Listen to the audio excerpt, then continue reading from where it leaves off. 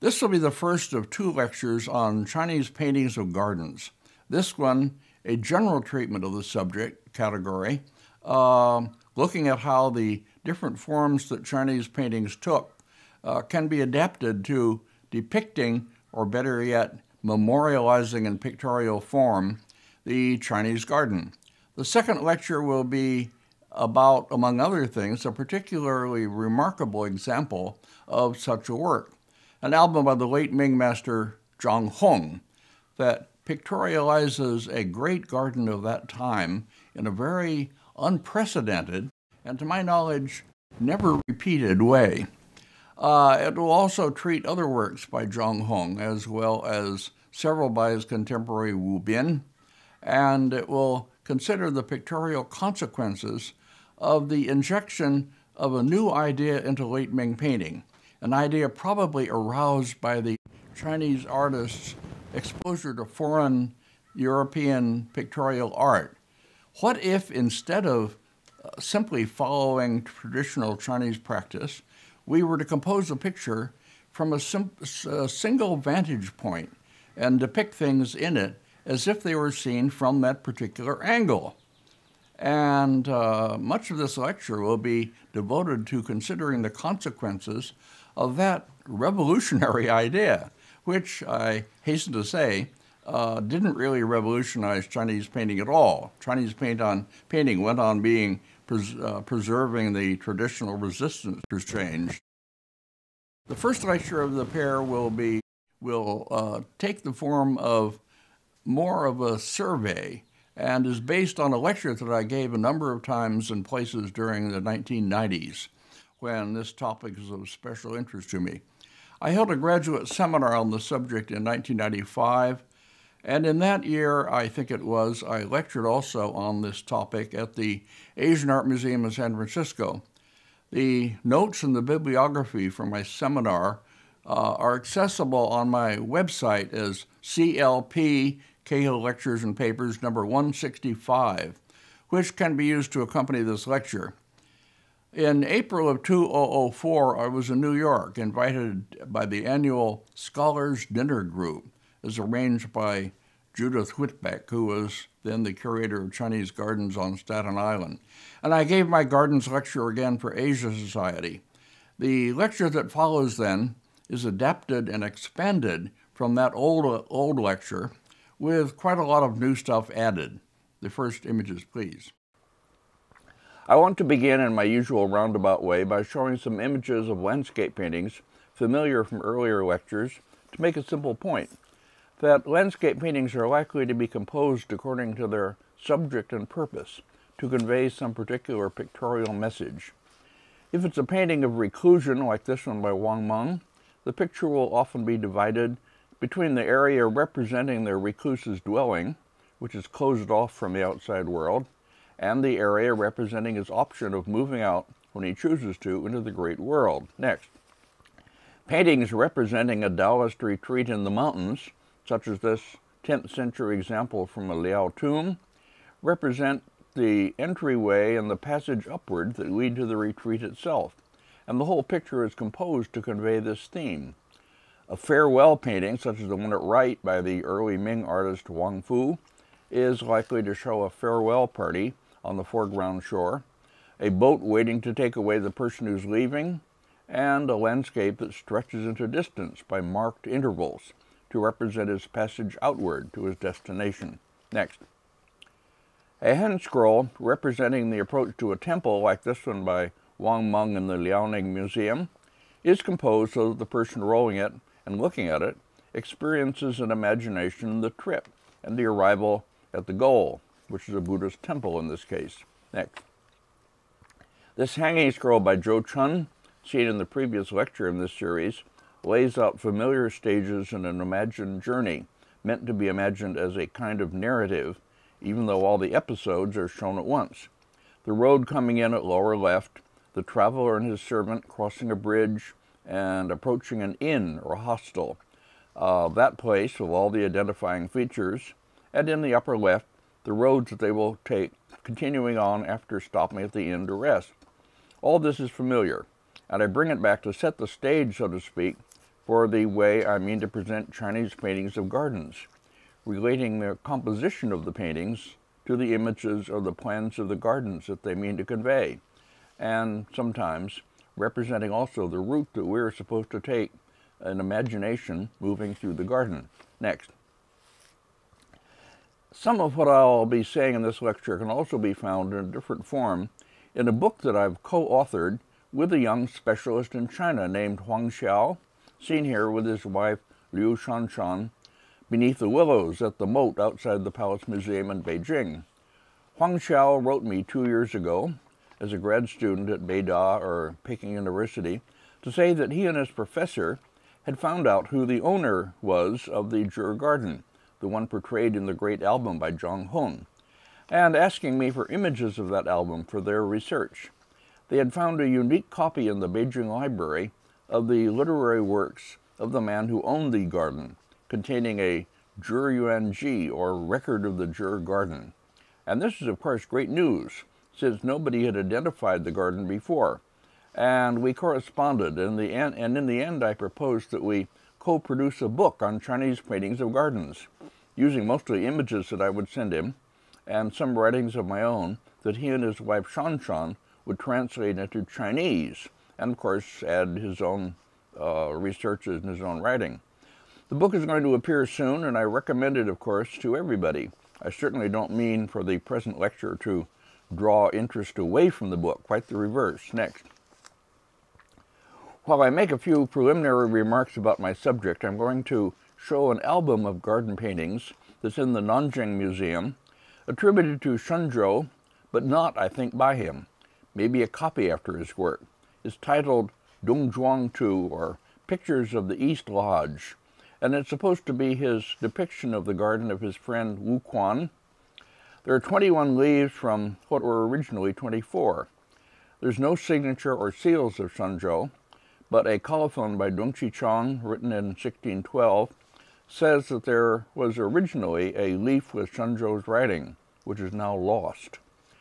I've nothing to say about the album, and I only show it for the interest of some of you, and I have something on screen while I make some general remarks about garden paintings from my old lecture.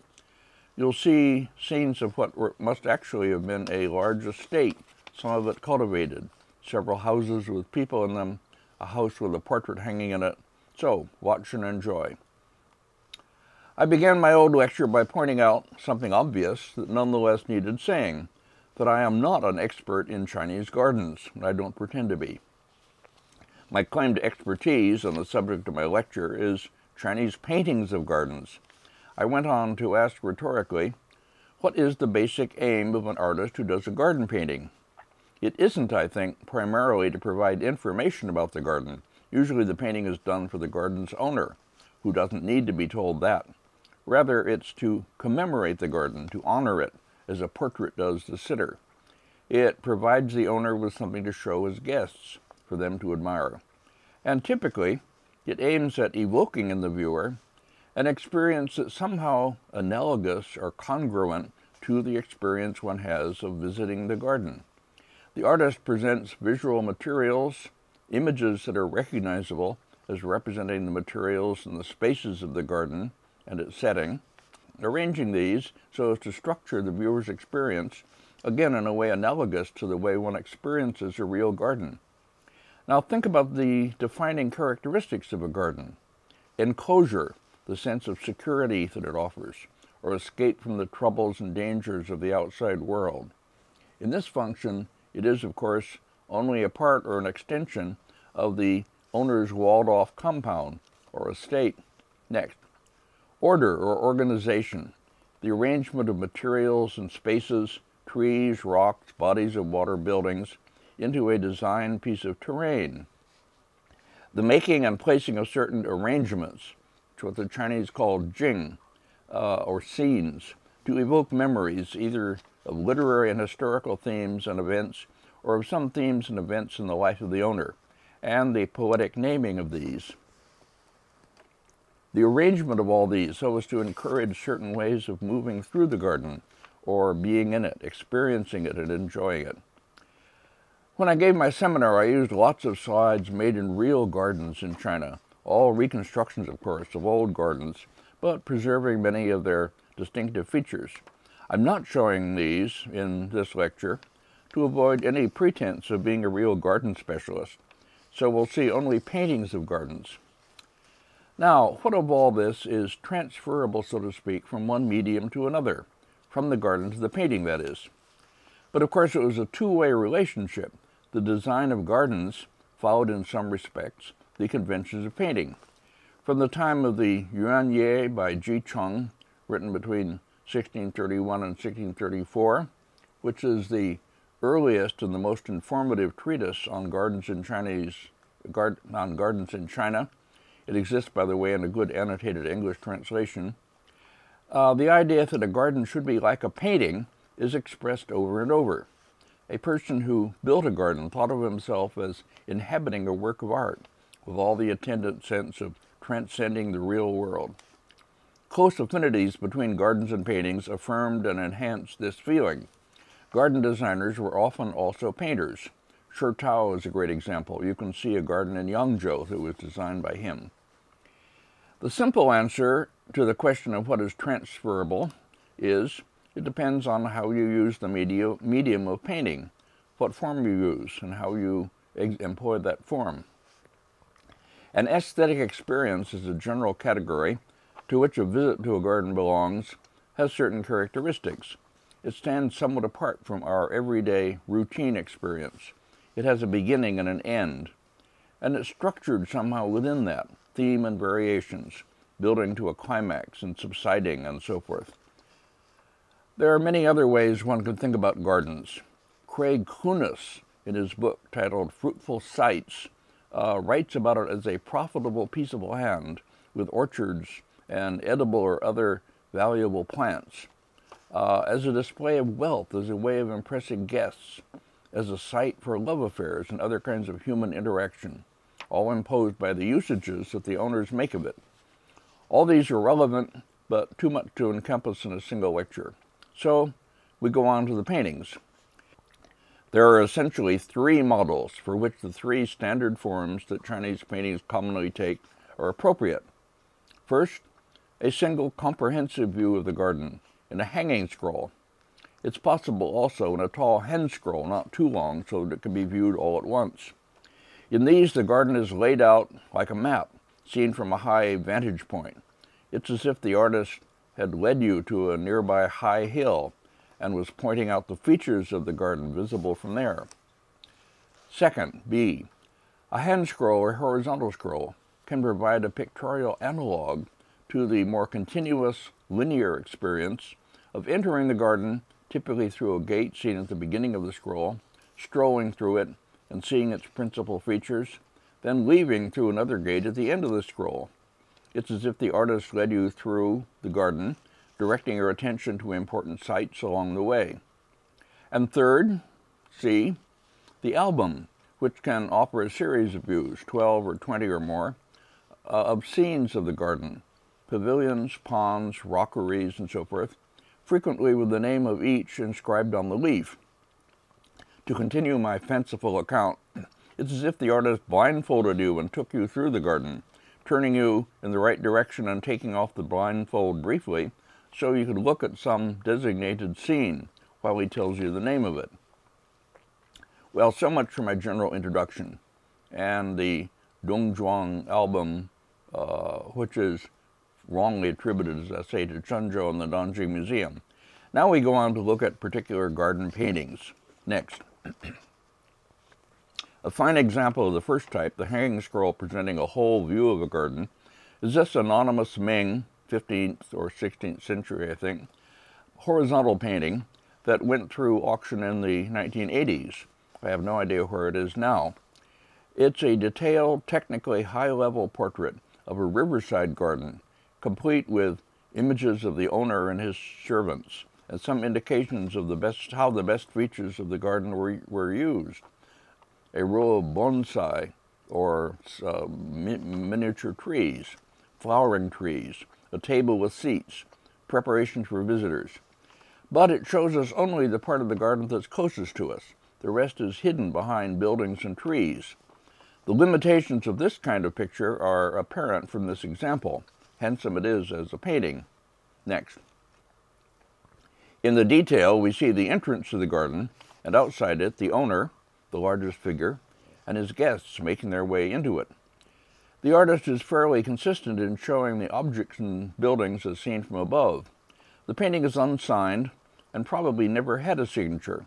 It's by one of those technically proficient Ming masters who continued Song traditions and who were consequently regarded as artisan painters, called in for particular purposes and occasions, never given serious credit for what they did. Next.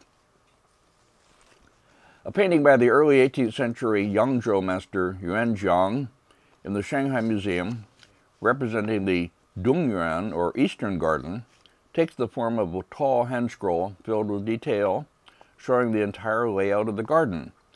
I don't have images of the whole, only 2 sections and a detail of one of them. This is, I believe, the opening of the scroll, showing the environs of the garden, I assume in Yangzhou, and the entrance at left. From an agricultural area with flooded rice paddies, we cross a bridge, pass through empty courtyards, and we reach, next please, we reach the garden proper, as seen here in a general view. Yuan Zhang was another unequivocally professional master, versatile and technically accomplished to a degree that guaranteed him a low status in critical eyes. I've spoken of him in earlier lectures, remarking that his paintings are likely to contain more of interest to me than another of the quickly done brushworky pictures of bamboo and orchids and rock by his revered contemporary Zheng Xie, or Zheng Panjiao, which we are supposed to admire much more. In this picture by Yuan Zhang, we're given a great deal of visual information about the garden, and when we look closer, next please, we see the master and his guests sitting and talking at the entrance to his residence, beyond a pond and flowering plants. One could, on the basis of such a picture, write a fairly detailed account of the layout of the garden and the buildings and the plants and the other materials that made it up. A centuries-long tradition enabled an artist like Yuan Zhang to take an imagined position high above the garden and present it as seen from an angle, and his viewers could read the painting that way. Next. A similar work from an earlier period, an anonymous Ming tall hand scroll in the National Palace Museum in Taipei, is seen here in this image of the whole, all I have except for a detail I'll show in a moment. I can't remember much about it, or who it's attributed to or anything like that, or anonymous, as I say. But it's obviously the same kind of work as Yuan Zhang's, except shorter, showing only the garden itself, laid out as seen from an elevation, readable like a map. At the top center are the main buildings of the residence, for which the rest is the garden. It appears to have been located on a hill. Just left of the center are other large buildings, red in color here, set diagonally. Before them is spread out the garden with successive walls, keeping intruders out, protecting those within. This looks more like an extensive estate than like a garden. Some powerful princeling, perhaps, occupied it as his private part of the world. The foreground wall with an open gate in it offers no real entry to the whole. Beyond it is only another closed-off area with no easy access to the spaces behind. Next. But if we look more closely at the upper right, we see the same pairing, presumably the owner and his guest, seated just inside an open building. Servants stand at the entrance to the inner court that they look out upon. Throughout there are blossoming trees, identifying the season, but also, as in other paintings we'll see, indicating that it's a kind of cultivated or fruitful site described in Craig Kunis's book. Paintings like this one deserve more attention than they have received from garden specialists, who typically illustrate their books mainly with photos of the modern reconstructions of famous gardens. What followed this in my old lecture was a brief showing of a hanging scroll by the Orthodox schoolmaster Wang Hui, showing the house of some patron and the garden around it and behind it. I don't any longer have an image of that, so I have to leave it out. Suffice it to say that such hanging scrolls were painted, but they were not an ideal form for conveying the layout and the look of the garden in any great detail. Next. Turning to the hand scroll, we can note that a shorthand scroll can be spread out to present a single, all-encompassing view of the garden. The earliest extant portrayal specifically of a garden, the picture of the Lin, or the Lion Grove Garden, by Nizan and Zhao Yuan, painted in 1373, and now lost, or at least lost when I put together this lecture, and viewable only in old photographs, is of this type. We can also read it, however, from right to left, the common way of reading a hand scroll, entering the gate, moving through the trees and buildings, and at the end, climbing the artificial mountain rockery to the monk's hut on top of it, meant to represent a retreat at the top of a towering mountain. Nizan and Zhao Yuan are reportedly involved in the planning of the garden. This picture presumably records their plan. Next. I should add that a painting looking very much like this so-called lost hand scroll, in fact, to my eyes, the very painting, has turned up in the collection of the Palace Museum in Beijing. It was shown, for one, in an exhibition organized by Zhang Hongxing for the National Museum of Scotland in 2002 under the title Treasures from the Forbidden City, the Qianlong Emperor. And it was number 45 in that exhibition catalog, which I show you here. I haven't seen it in the original, and I can only report that Xu Banda and others of the Palace Museum connoisseurs take it to be a copy. Even as that, though, it merits some attention by future scholars. Next. I can add that a 12-leaf album representing the Lin, or the Lion Grove Garden, same garden, was painted by Xu Ban, an artist whose period of activity spanned the late Yuan and early Ming. I know it only from an old reproduction book, and I have no idea whether it survives. The actual garden, the Lion Grove Garden, still exists, as many of you know, in reconstructed form with all the old rockeries in place. It was called the Lion Grove Garden, of course, because it contained a lot of rocks that looked like lions, were supposed to anyway. It was owned by the family of the architect I.M. Pei. I once met him and talked to them about it. I have lots of slides made there from an early visit, but I'm avoiding showing slides of real gardens, as I said before. Next. Let me remind you, while we're in the Yuan dynasty, of the shorthand scroll by Wang Meng that I showed in an earlier lecture titled The Iris and Orchid Studio, showing the residence of a monk living near Suzhou who raised these plants.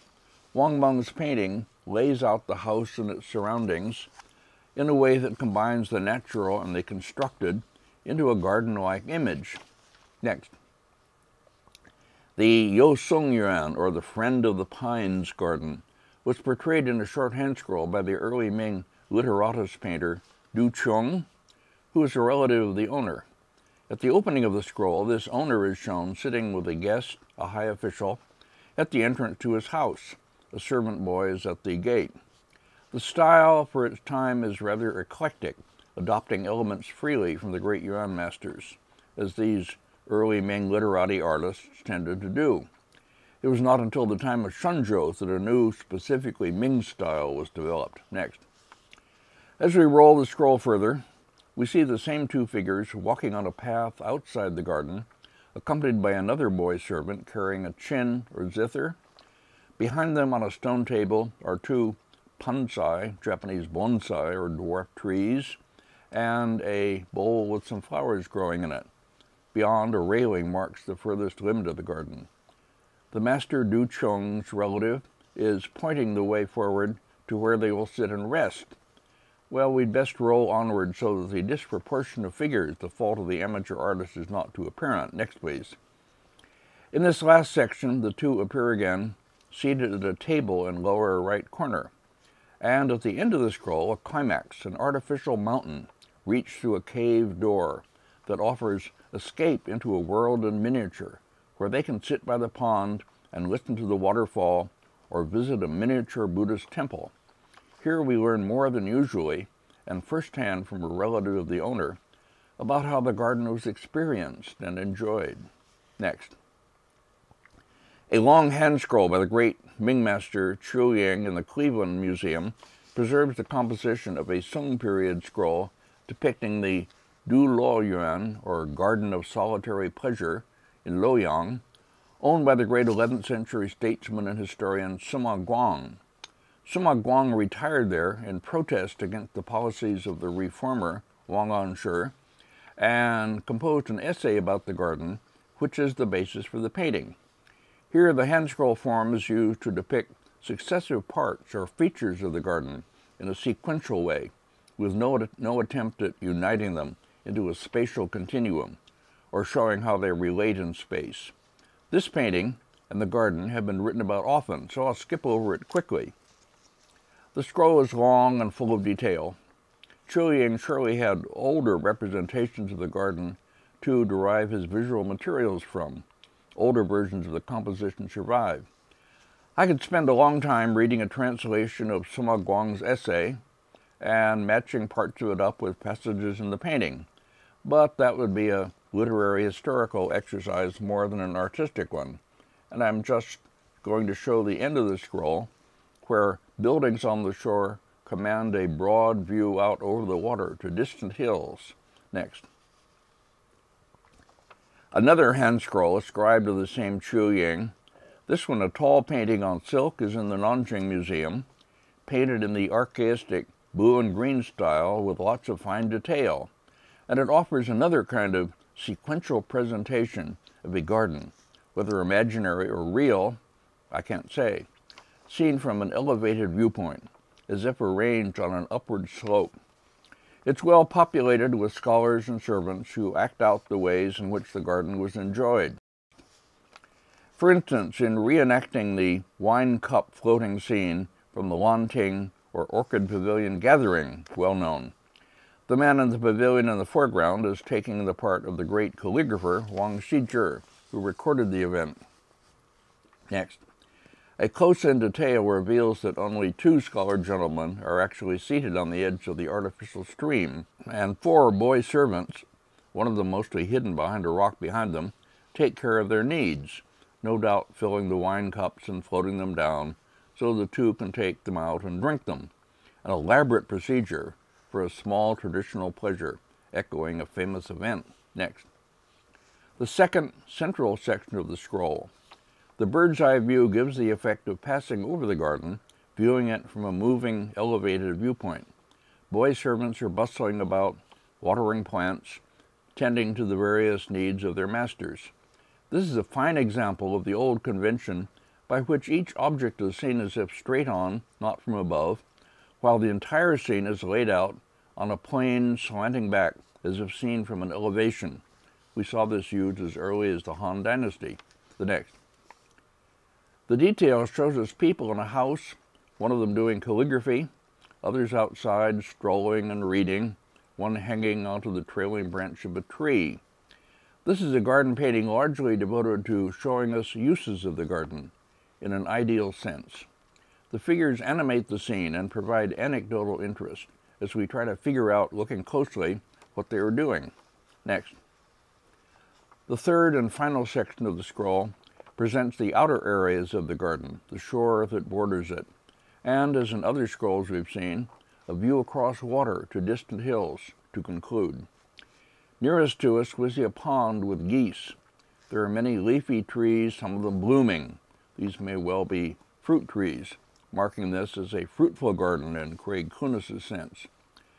So much land obviously couldn't be entirely devoted to the reenactment of traditional literati events and other non-productive activities. Next. The key to the uses of a garden is selection. Just as you select rocks, trees, buildings, and other things to construct your private world, arranging or positioning them all in an order that you and some garden designer have selected, so you can select friends to invite and activities to sponsor, narrowing real experiences to those you choose, instead of those that everyday life thrusts rudely upon you, a universal ideal. In another lecture, we will have a section on love in the garden that will expand in a less literary, more real-life direction on this observation. Next. Sometime in the 15th century, it would appear, a new type of garden hand scroll composition is invented. The earliest example known to me is this one, ascribed unfirmly to Shenzhou. It went through auction long ago. and I photographed it. And again, I have no idea where it is now. It certainly isn't, I'm sure, by Shenzhou. It's probably the work of some later Ming amateur master, reattributed to raise its value. That it's certainly by an amateur artist is indicated by the difficulty he has connecting the wall to the gate, or rather he doesn't even try to connect them. A trained master would have shown us exactly how they are connected.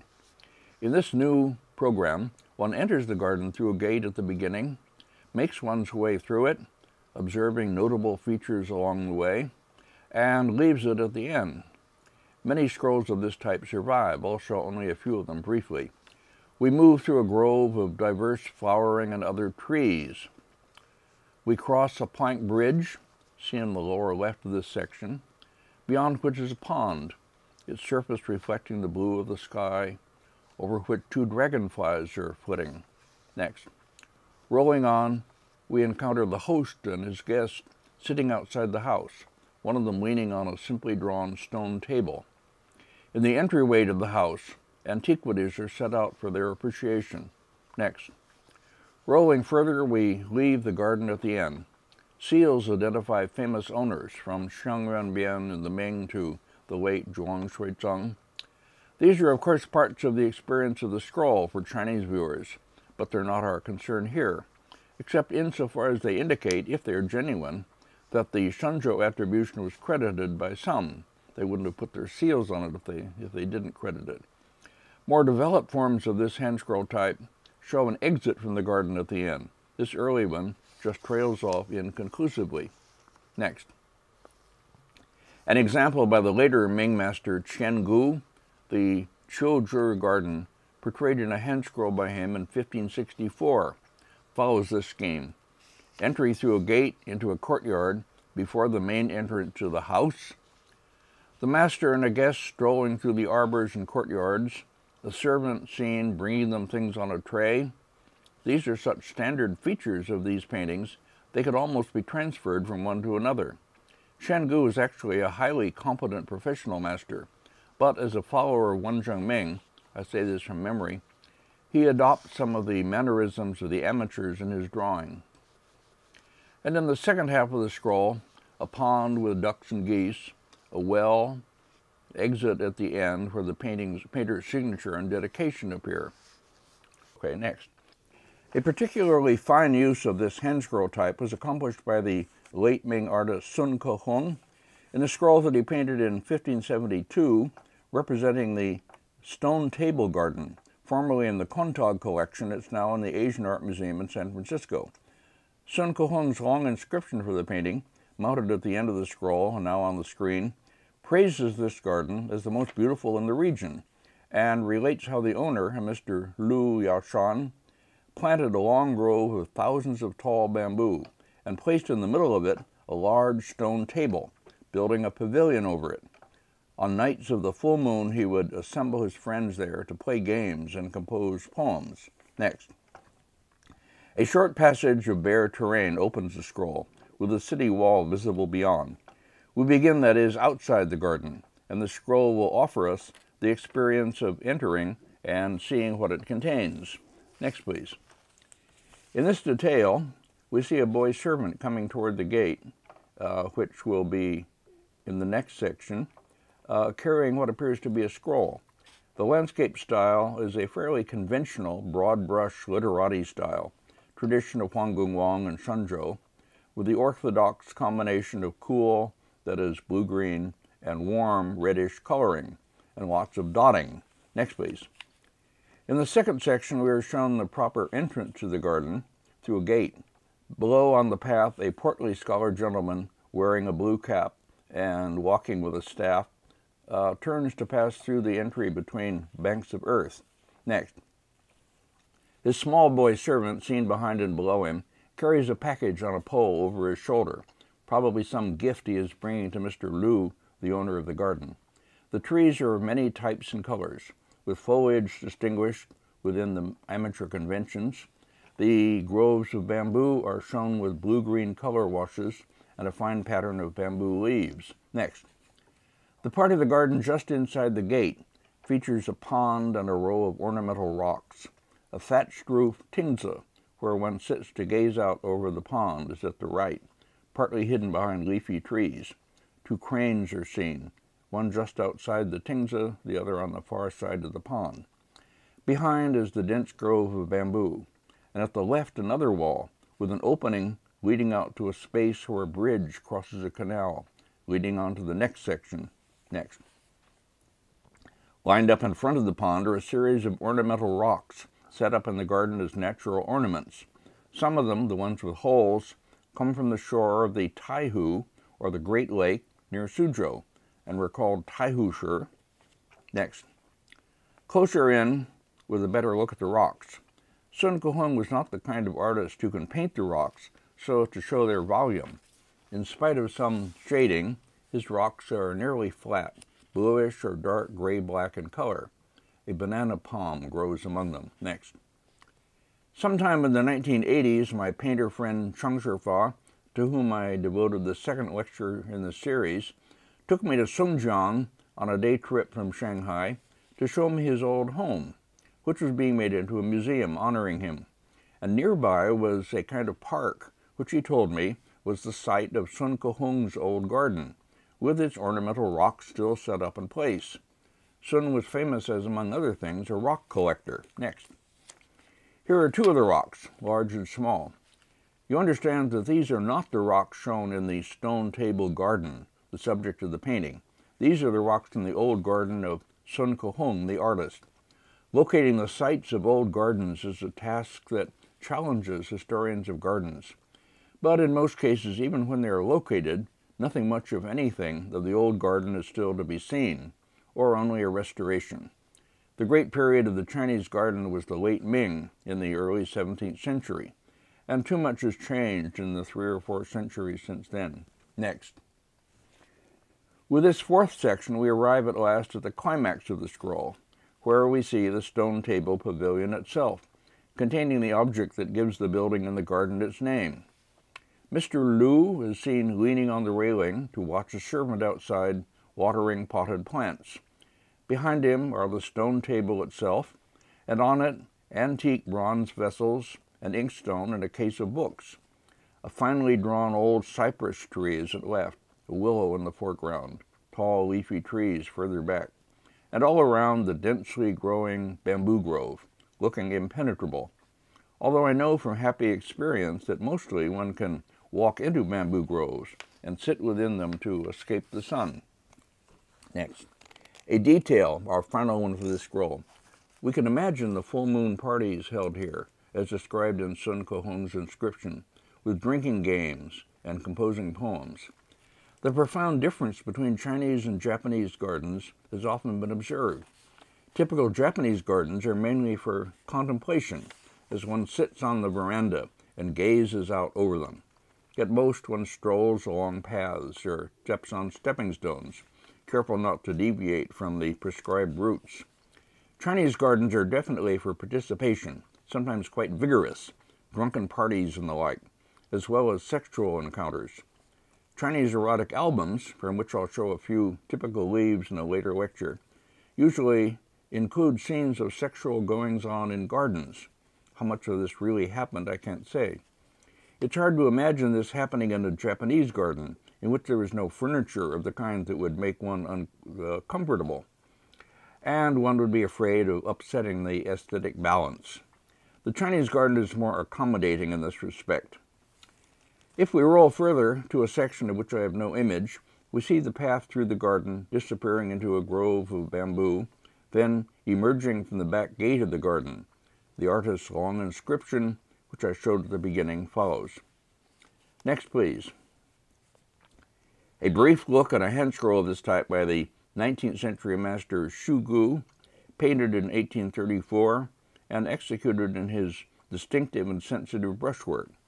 The opening shows us a guest approaching the garden, about to enter an area of flowering trees. Next. Behind these flowering trees, which grow outside the wall, 2 other arriving guests are seen, perhaps waiting for their friend to join them. Next. Moving through the open gate, we pass beneath a row of trees with rich masses of pink blossoms, some kind of fruit trees, presumably. Beyond is a rockery and more pink-flowered trees. Next.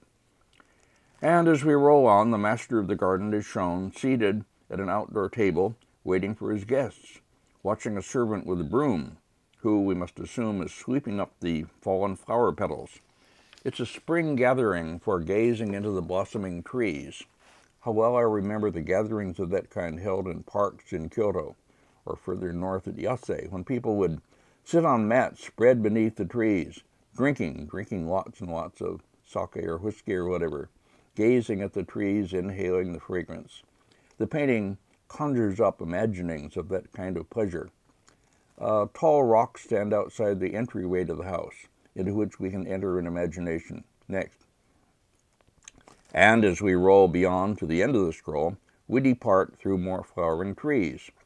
The artist's title, Meihua Shuwu, or Studio Among the Blossoming Plum Trees, is written above, with a date corresponding to 1834 and Shugu's signature. This hand scroll was auctioned by Christie's in New York and set in 1987. I have no idea where it is today. Next. I will show and speak briefly about several more hand scrolls depicting gardens before turning to our last form, the album. Here's a hand scroll by the Qing period court artist Chen Wei-chung, a practitioner of the orthodox mode of landscape as it was practiced within the academy. He was given the command by the Qianlong Emperor in 1774 to depict the approach to the Shizilin, or Lion Grove Garden in Suzhou, and the garden itself, to commemorate the emperor's visit to that place on his southern tour in 1757. About the scroll that Chen Wei-chung produced, one can only say that it follows all the orthodox school rules for what you can do and what you cannot do in a landscape painting, and that as a result it fails utterly as a depiction of the place and the garden. Chen Wei-chung could hear those admonitory voices in his ears. Don't slip into a really pictorial style. Don't paint things the way they look. Use only forms within the repertory laid down for us by our respected predecessors, the Four Wongs and others. So we have conventional signs for buildings, for rocks, for trees. A crashing bore, in my view. It was sold at auction at Sotheby's in New York in 1986, and I hope the purchaser was a lover of orthodox school landscape and not a lover of good painting. Okay, enough of that. Next. A more important garden hand scroll in the British Museum, which I don't remember seeing published, but which I photographed when I was there, is one that seems to have two titles, Banyuan, or Half Garden, the title written on it by the artist in his inscription, and Aiyuan, or Love Garden, the title used in the IUNG, or Love Garden record that follows the painting, recording where it was located, how it was planned and built, etc. Someone else can resolve this double name problem. I want only to call attention to the scroll. It was painted by Tang Yifan, a learned man who lived in Wujin in Jiangsu province. His dates are 1779 to 1853, and he painted the scroll in 1848. Next. Tang Yifan himself has written a long inscription near the beginning of the scroll, using the title Banyuan, or Half Garden. As you can see from the drawing of the distant gate and the buildings in the distance seen below the inscription, he works as an amateur painter, but a fine calligrapher. Next. But this section of the scroll, the main depiction of the garden, lays it all out with considerable expertise. I don't mean to spend much time on it, and I'll only show a few details. Next. This one from the lower left, showing a bridge leading into the garden, and a two-storied hall with open porch beyond for gazing out over the lotus pond. Next. A six-posted tile-roofed tingzi to the right of this, seen beyond misty bamboo groves, various paths, walls, gates, two cranes. Next. An ornamental rock that is seen in this detail to have an old cypress tree growing over it, and an open house behind. Next. An open house which, moving leftward, proves to be part of a large cluster of houses, more a residential complex than part of a garden, with two men seen outside, one of them showing the row of small growing bushes to the other. Next. The garden record that follows the painting, as seen here, is dated 1848, the same year in which Tang Yifan painted the scroll. This work would be a good research topic for somebody who can reconcile the two names for the garden and other problems that it presents. Next. To end our consideration of garden hand scrolls, let me just mention that paintings in this form by the major Ming master Wen Zhengming, such as this one titled Donghu Zhao Tang, or Thatched Cottage at East Lake, are not really garden pictures at all, but conventional arrangements of a house on the shore, often with people in it, visitors arriving, a recession into distance. Numbers of these are treated in Craig Clunis's book, Elegant Debts, which is about Wen Zhengming and his patrons. Wen Zhengming appears to make little effort to individualize them, and he's too lofty a literatus to engage in the trivia of real garden portrayal. Next. It's true that albums of paintings of gardens exist that are supposed to be by Wen Zhengming.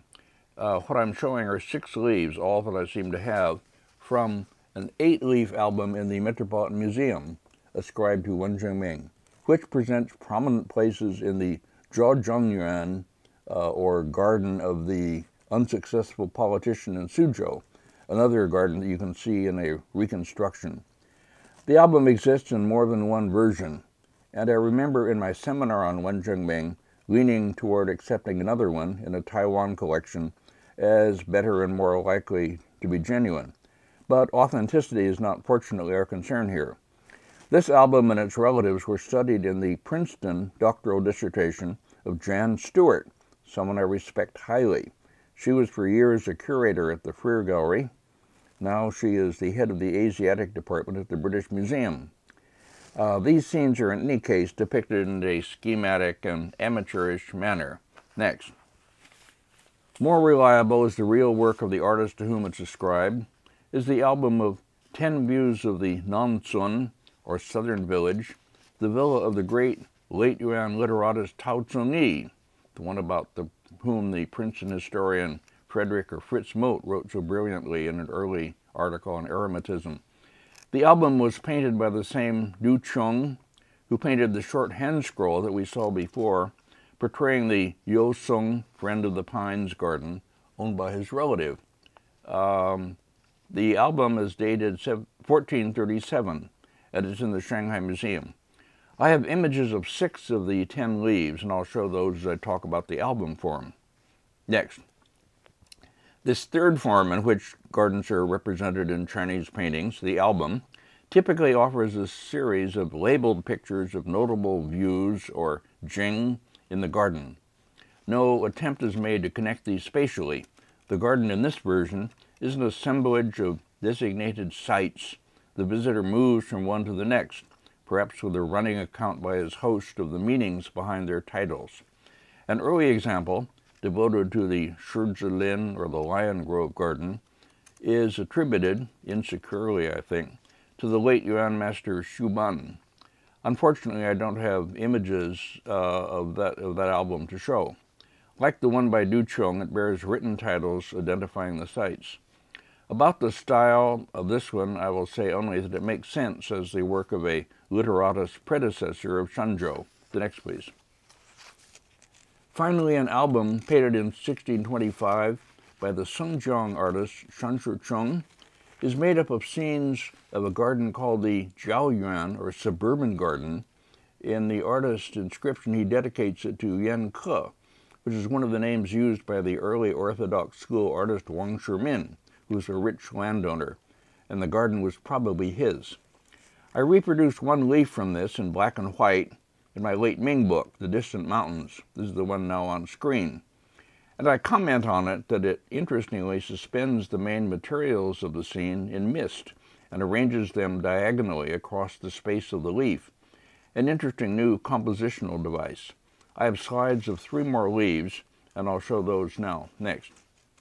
In this leaf, the angled view stretches the shoreline of the villa diagonally across the upper corner, with only the tops of the trees seen below. In the 4th lecture in this series, the one on the early Orthodox masters and Xiaomi, we saw highly innovative compositional devices used by Xiaomi, working around the same time and not far away. Shan Shicheng was in Sengjiang, heavily under the influence of Dung Chi-Chang and the other literati painters. And we can only admire it when he exhibits an independence from that proto-orthodoxy that allows such paintings as this. Next.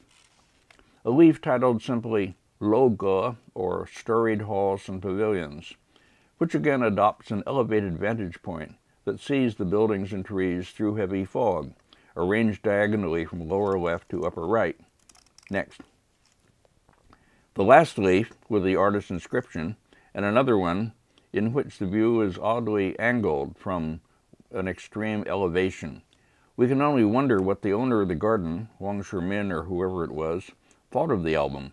He may have wanted one that really showed viewers what his garden looked like from down inside it.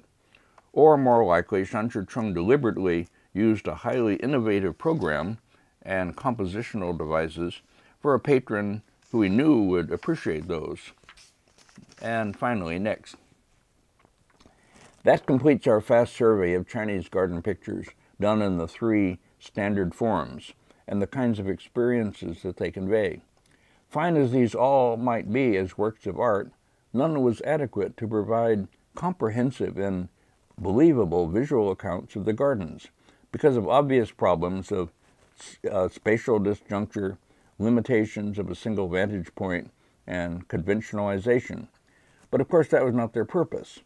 The feat of leaving these all behind and creating a completely new, and to my knowledge, completely unparalleled and unrepeated visual record of a great garden was accomplished in the late Ming by the artist Zhang Hong in his 20-leaf Jur Garden album.